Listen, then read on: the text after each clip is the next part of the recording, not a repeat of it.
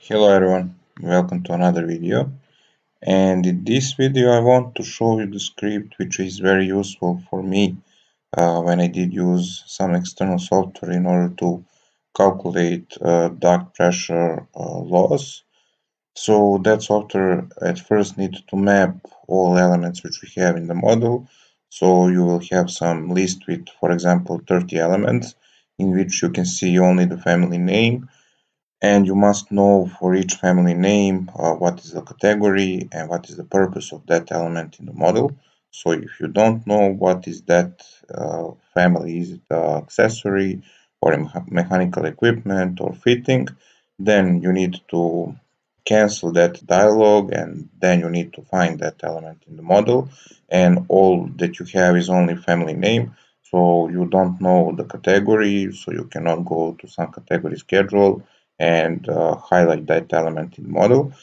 In that case, when you have only the family name, I needed to create some script which is like this, which I will show you right now. So for example, I did use some family name and I want to have as output the category of that element and ID of that element. It's very simple user interface. I need to type what is the family name. Now I know that element belongs to mechanical equipment category and I know this ID, so now I can easily trace that element in my project, and this script does not depend of the view, so you can run this script in any view because it will read all families which you did load in your project. That is the case when you have only one instance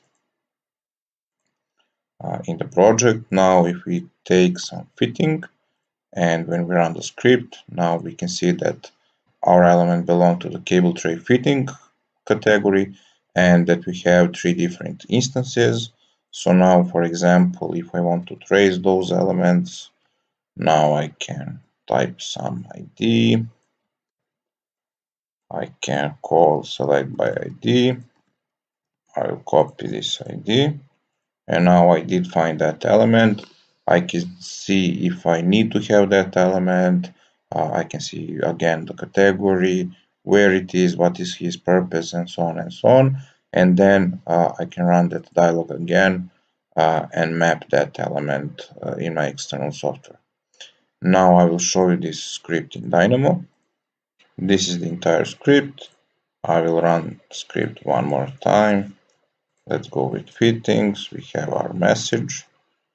So up here we have user interface, and it is very simple. The user needs to type family name.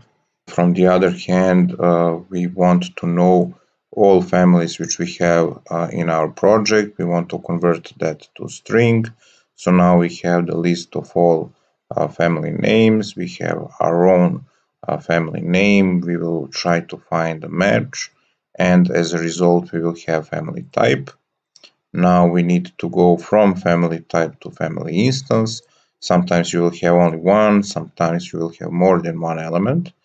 And then we need to know for those elements what is the category of those elements, and we will find that over here. And also we want again to convert those IDs to strings, and we want to join all those values with a comma separator because we want to have that as a simple message in our output. And we did type over here element category is, then we will read the value. Over here we did type element IDs, and again we will read the value over here. And because we want at first to show element category with a value, then we want to have two blank rows, and then we want to show this second message, and we will deliver everything over here to our Sparrow text box, basically output, and then we will display that as a message to the user in the pop-up window.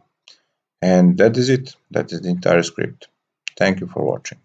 Bye.